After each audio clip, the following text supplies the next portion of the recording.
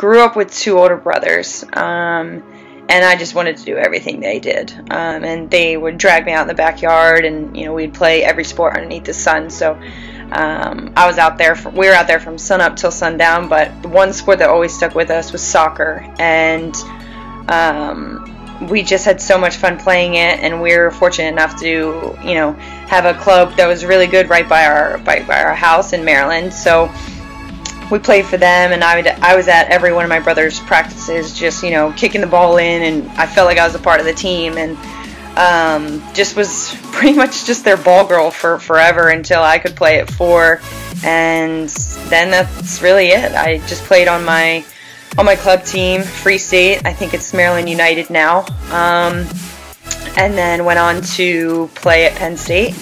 Was there for 4 years, and then was like, hey, I'm gonna put my name in the draft, and the rest is really history.